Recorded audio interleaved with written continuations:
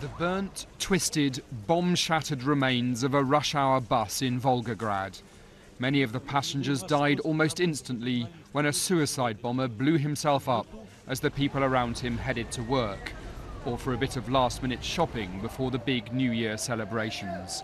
A state of emergency has been declared in the city after what was the second bombing in less than 24 hours.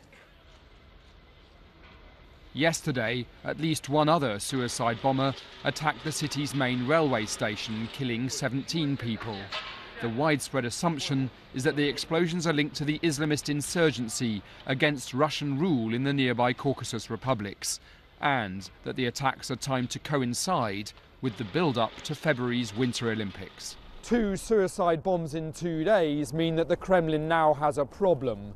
President Putin is going to have to move fast to reassure the Russian public that he can keep them safe and to reassure the international community that he can secure the Sochi Winter Olympics, which begin in less than 6 weeks' time.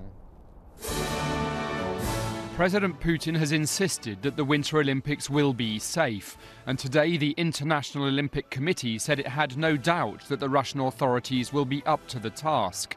It's most likely that the bombs are the work of Islamists from the nearby Caucasus republics of Chechnya and Dagestan, and the Olympics are the perfect platform for them to use violence to undermine the Russian government and President Putin. Daniel Sandford, BBC News, Moscow.